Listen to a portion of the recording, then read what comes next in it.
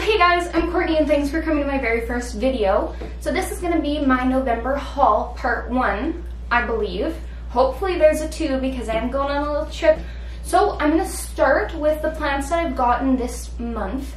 At the very start of the month, I went to Edmonton, Alberta. I am from Canada, so that's just one province away from me. The drive from where I live is about 5.5 hours if I stop to get gas in the middle. So let's get started with my haul. This one I have here in this little head container is a parallel peperomia. I picked this one up at Holes in Edmonton. So I have this ribbon plant. It's absolutely beautiful. I got this one in Saskatoon at Bill's House of Flowers.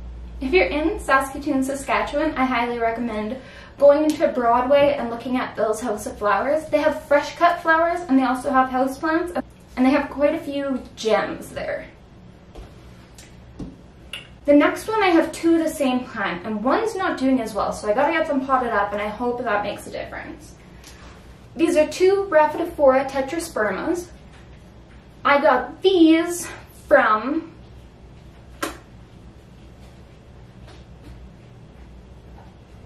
in Edmonton as well. I just can't quite remember which store it was from. It is in an Asian market, and when you go in the store, you go up the stairs, and it's a really cute little shop. This next one I'm having troubles with, so please leave comments down below and tell me what I'm doing wrong or what I should be doing so I can make this plant healthier.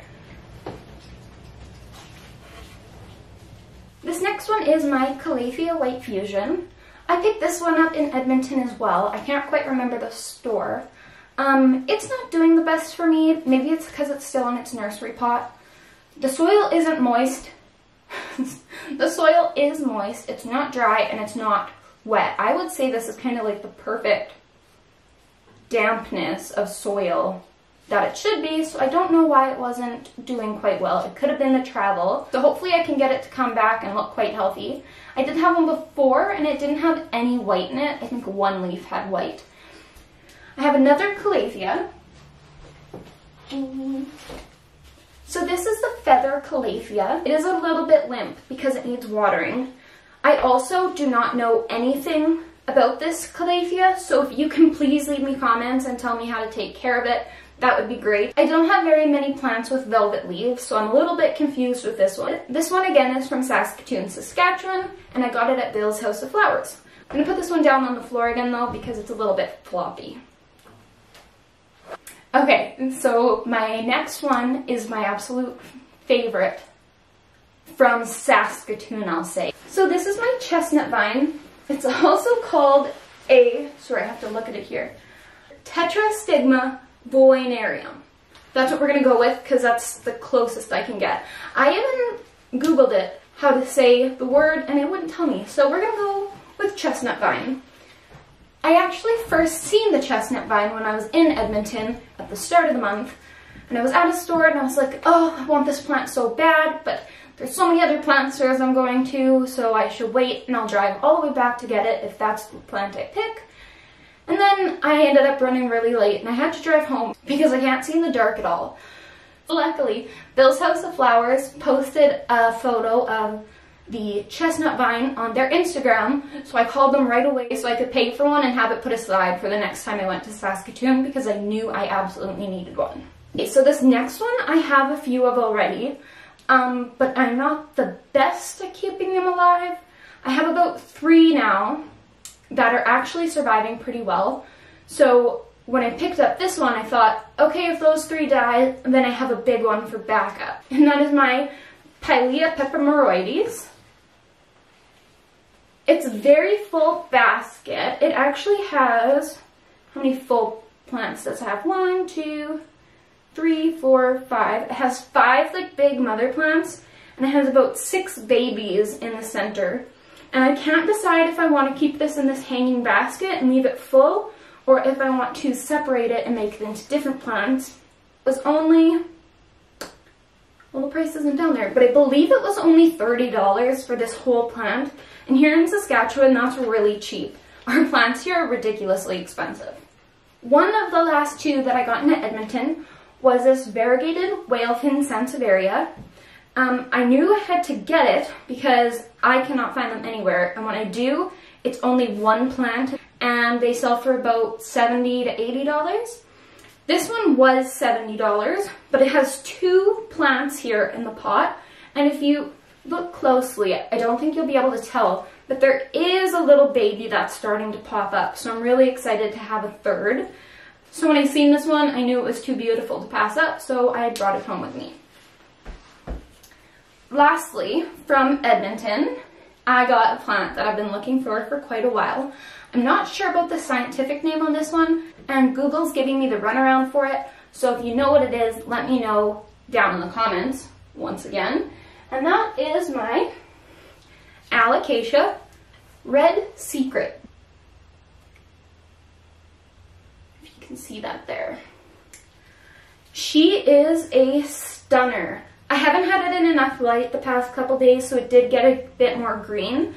But when I had it in brighter light, it had a really nice reddish purple sheen to the leaf, but it's beautiful. And this one does have a little baby popping up out of the soil as well.